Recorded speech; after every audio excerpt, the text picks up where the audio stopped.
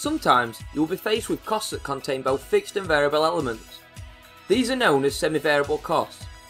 But how do you work out the separate fixed and variable elements of a semi-variable cost? This video shows you how.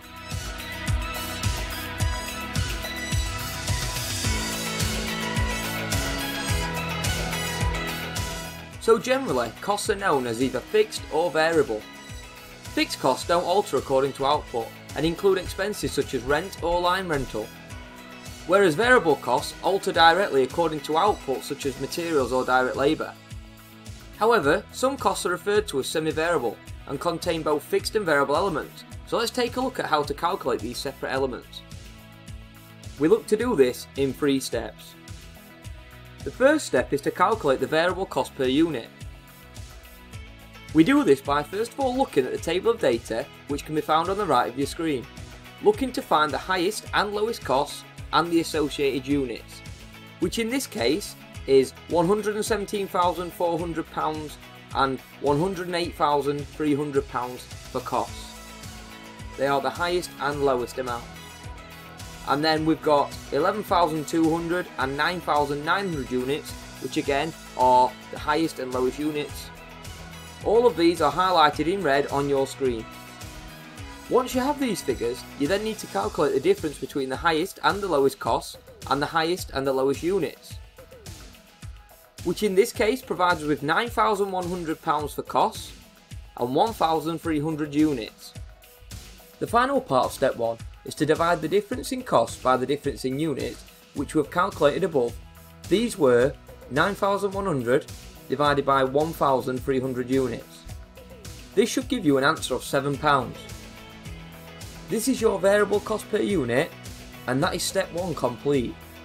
Please pause the screen now and review step 1 to ensure you understand it fully before moving on to step 2. Step 2 requires you to calculate the fixed cost per unit.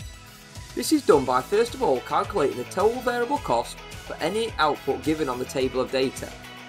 For this scenario, we're going to use 11,200 units.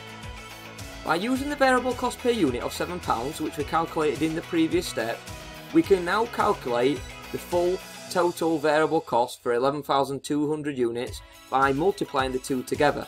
In this scenario, it gives us £78,400.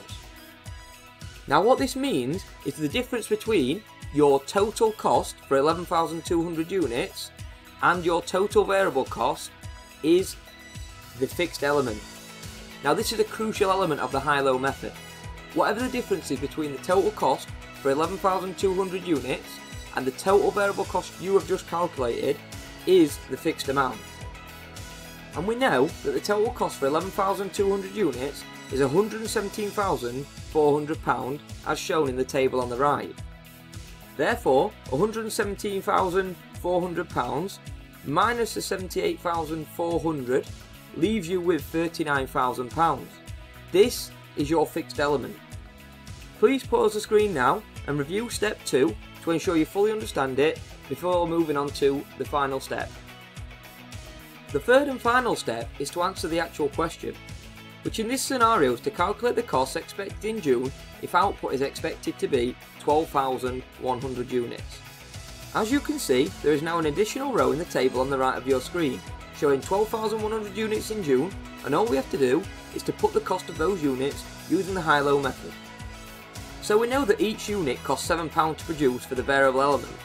Therefore, we now need to calculate the total variable cost for 12,100 units in June.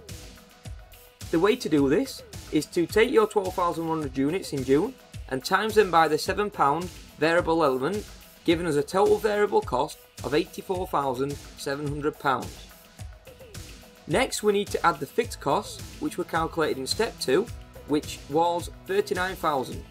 The final part of this is to simply add the two together, so we're going to add our £39,000 fixed cost to our £84,700 variable, giving us a total cost of £123,700. Therefore, the total cost in June, if output is 12,100 units, is £123,700. What this has allowed me to do is answer the actual question, and as you can see on the table on the right hand side, I've now put the answer of 123,700 in June. And there you have it, the high-low method. I hope that's helped. If you've got any questions at all, please comment below or follow us on Facebook @2teachersbusiness, and we'll look to discuss it further there.